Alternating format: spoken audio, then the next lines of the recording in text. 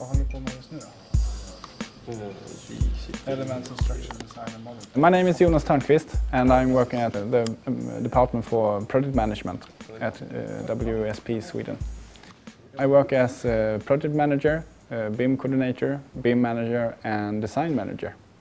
And I'm using Solibri in my daily work. I'm 34 years old and I have been working with BIM and 3D design since '94. It's 20 years by now. When you start counting it, it's mind-blowing that it has been so many years. If you talk about the market right now, it's happened a lot in the last couple of years, and I think it's have to do with the EFC standard.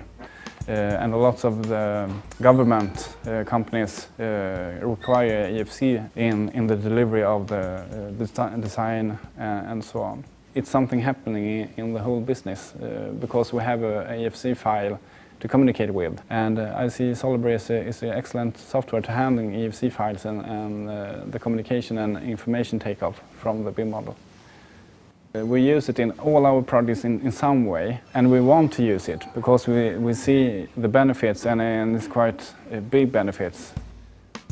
Just the visualization is a big part, and for me as BIM coordinator I use the software to prepare my presentation, and it's an easy way to show other members in projects that can't Solibri, but I use the Solibri software and its features to do an easy intaking presentation for the project members.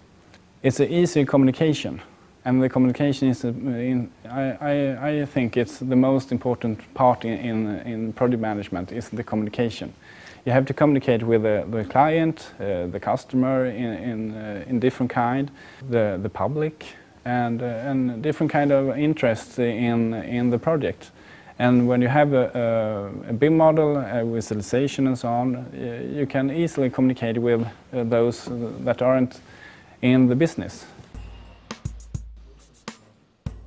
I think BIM and BIM coordination is a very important part in the design phase today, and also taking the coordination out to the construction site and continue the work with the BIM coordination and work coordination and so on, using the BIM model.